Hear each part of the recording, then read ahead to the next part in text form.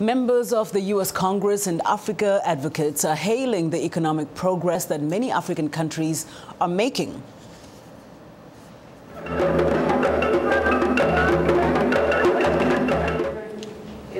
Well, drumbeats kicked off the second Africa Day on Capitol Hill event organized by the Africa Society on the National Summit of Africa and the Congressional African Staffers Association.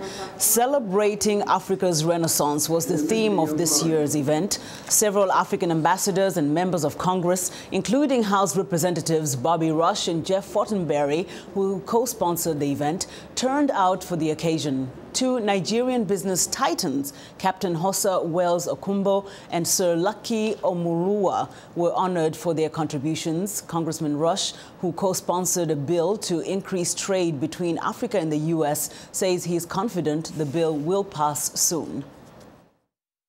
My bill, when it passes the House, will create in the Department of State a sector that will deal only with African trade and American business, will establish a director of that department to promote trade between American businesses and African businesses.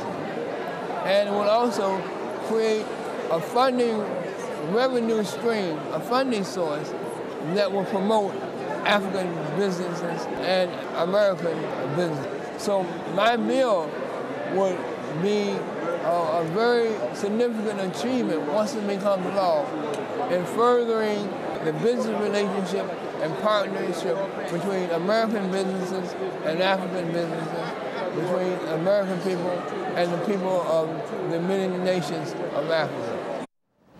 We'll have more for you on the Africa Day on the Hill event in the coming days.